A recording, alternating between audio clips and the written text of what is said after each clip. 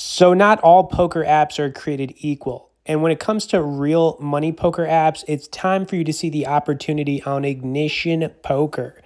Personally, I've been playing here for just over 6 years, and the software is top-notch for any phone, whether it's an iPhone, Samsung folding phone like the one you're seeing here, or something Android. Now, I'm going to load up a session I just played yesterday at the $500 tables where we absolutely killed it, going up close to $700 in 35 minutes, which is always nice. Of course, if you guys would like to learn more about Ignition, grab a bonus for them or get on our poker newsletter. We send out 1 email a week. We'll have some links directly below in the description. Also, feel free to, ask me any questions about Ignition or any of the hands in this session if you want to comment on them. Or if you just have a poker question in general. I always mention I do respond to you guys in the comments. It usually takes me a few days, but I'm always here to help, especially if you're struggling, maybe trying to move up in stakes, you're just not getting the results you want. I definitely like to help you guys out. So stick around to the end of this one, though, because like I said, we had some crazy hands in this one. I made a really good call on somebody, and yeah, I'm not going to pat myself on the back, but I probably should after, you see this. So, pretty ridiculous. Now, I actually slow played just one hand in this. I limped in with an ace-king, which I normally don't do. I just kind of, did it for whatever reason. I was first to act. And it actually worked out pretty well. So we hit top pair on this board.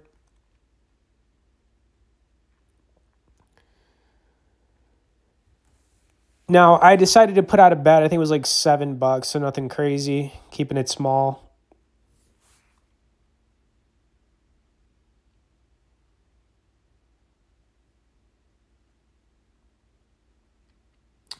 Now, the turn card did put a club out there, but the fact that we have the ace of clubs makes it a lot less likely that this guy has a flush. So, something that I'm thinking about here when I put in another continuation bet.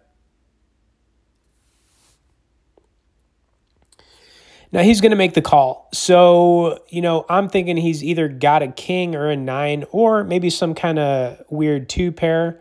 But there was also the flush draw. Anyways, we hit top 2 on this board. Feeling pretty good about it. So I went for more value here. I bet like $27. He made the call pretty quick. So he probably had a king, maybe 2 pair. I don't know. But we took it down. So, slow playing the ace-king right there worked out. Like I said, I normally don't do that, but I was first to act, I mixed it up, and yeah, the result was fine. All right, next hand I think we folded. I don't like to play, if this is like a king suited, something low, I'll always play it, but yeah, I just folded it. Didn't want to get involved with it.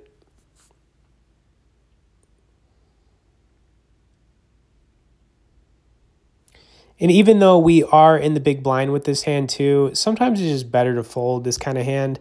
It's tough. Now, if we had an ace-3 offsuit or something ace offsuit, I would make the call. But, with the king, folding makes sense here. I hate giving up my blinds, but it is what it is.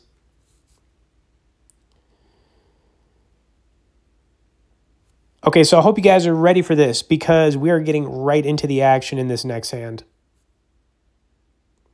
Now, I've got a queen 4 suited. Clearly not the strongest hand in the world, but it is suited. And we were put to the test in this hand. We had an all-in situation with the queen 4. Interesting board, interesting turn card, and just interesting spots in this one. But, I wasn't falling for anything here. And, I made the call. We hit top pair. Yeah, this hand was crazy. Absolutely crazy.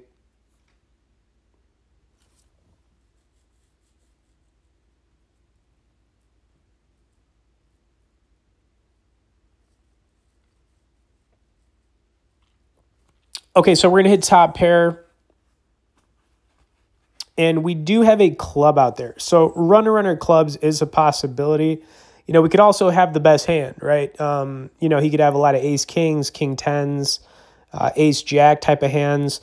But the turn card was really interesting because, the fact that he checked it over to the turn and we hit that card, which gives us basically what? A pair of queens top pair with a flush draw, the third best flush draw. We could also hit 2 pair on the river.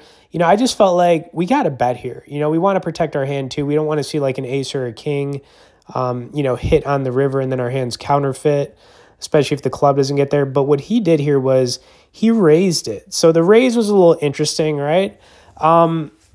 But the story didn't make much sense. You know, if he had a really strong hand, he probably would have tried to protect it on the flop. There would have been some kind of continuation, but there was nothing. So the big problem for him in this hand with me is that I was just not buying what this guy was selling. You know, there was one hand that I thought may be possible, maybe pocket, what, fives on the turn. That is what I was thinking. Pocket fives was the only hand that would make sense to me with that raise. Otherwise, this is a complete bluff. Now, I had to let the clock run. I mean, clearly when someone's going to put you all in for $500, it's not as easy as making a call for like $10 or $20. You got to put some thought into this. You also have to factor in that we do have top pair on this board. Our kicker is terrible. But, you know, his story that he's trying to sell or tell, it didn't make any sense. Pocket fives is a cooler. That's the only hand he could have in my mind if he's not bluffing here. So I am going to, you know, let this clock run. You know, I really slowed it down for you guys. So you can see this was not exactly like an easy decision, but at the same time, yeah, a part of me just didn't believe it, you know? So I am going to make the call on him. But I mean, I let this run down pretty far.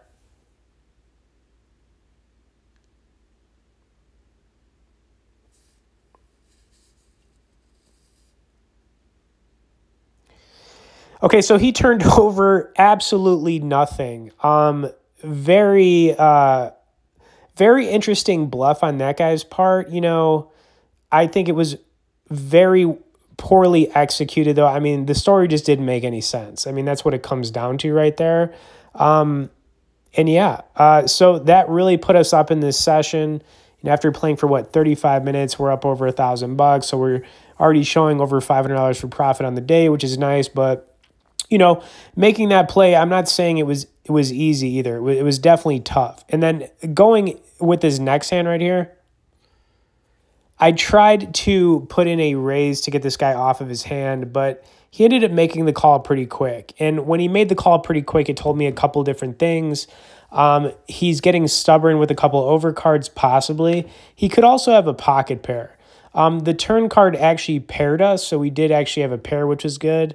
You know, so I was actually kind of like, all right, we're just going to check this over now. My bluff didn't exactly work, but we could be good with second pair on this board. It is also, you know, highly possible. River card was basically a blank. And, you know, I was really just hoping for a check down. He bet pretty quick at it, like $100. You know, looking back at this hand, I probably should have made this call, but I ended up folding it. You know, and I definitely should have made the call here. I don't think this guy had it. I think he was just bluffing it completely. But I ended up folding it, you know. There was a small chance he had, you know, a good hand here. You know, but like I said, the hand is over with. We folded it. It is what it is. So, you know, but I probably should have made that call, just looking back and I did again. Okay, that really brings us up to the final hand here. So we had an ace-jack suited, and I wouldn't say I played this great, but it was another interesting spot. So you're going to see that in a second here. You know, I was hoping for almost a 3-bet on this to kind of build a pot with it. Anytime you got like an ace-jack suited, ace-queen suited, even an ace-10 suited, I don't mind 3-bets so we can like build a pot. You can make a lot of money with these hands, you know? But we're going to get one caller. And really good flop for a couple of reasons, right? We've got 2 overs to this board. We've got the nut flush draw to go with the overs. So, yeah, I mean, really good flop.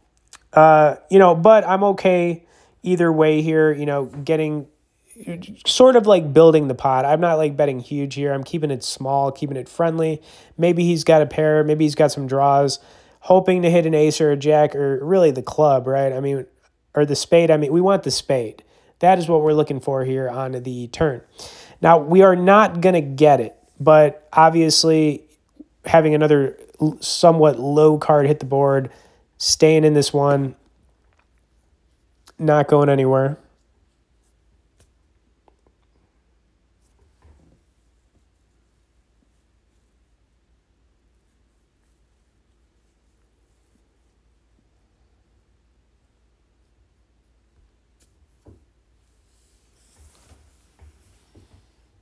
Okay, so 5, and we did not hit our spade, but we did on the river. So we hit the nuts. Yeah, I don't think there's any straight flush possibilities here. But, you know, I'm really just hoping that he bets. Really what I wanted here was I'm hoping he's got a straight. I'm really hoping he's got a flush, because if he has a flush as well, there's no way he's going to fold here. He's going to come out and bet $75 at it. And, you know, I had a decision to make. Does this guy have a strong enough hand to make an all-in call? You know, a part of me thought it's very possible, which is why I am going to make the play I made, because I thought, you know, if he's going to bet out into this, he probably has a decently strong hand, okay? And, you know, I went for it.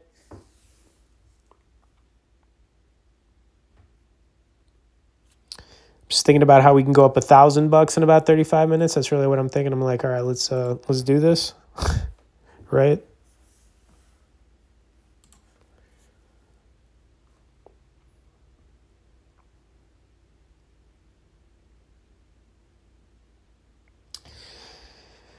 Okay, I don't think he expected that. Unfortunately, he is going to muck his hand, and it is what it is. Anyways, I hope you guys enjoyed another session. Like I said, I just played this one yesterday. And as far as, you know, playing poker on your phone, I mean, I'm doing it probably like 80% of the time, honestly. And yeah, Ignition's great for it. I mean, you can do a lot of different things. The players here, like I always say, you know, mid-stake games, very beatable, $200 cash games, $500 cash games. You can definitely make some money here, especially late at night and on the weekends. Okay, anyways, hope you guys enjoyed this one. If you want to learn more about Ignition or get on our poker newsletter, like I said, we'll have some links below in the description. As always, thanks for watching this, guys, and we'll see y'all in the next poker video.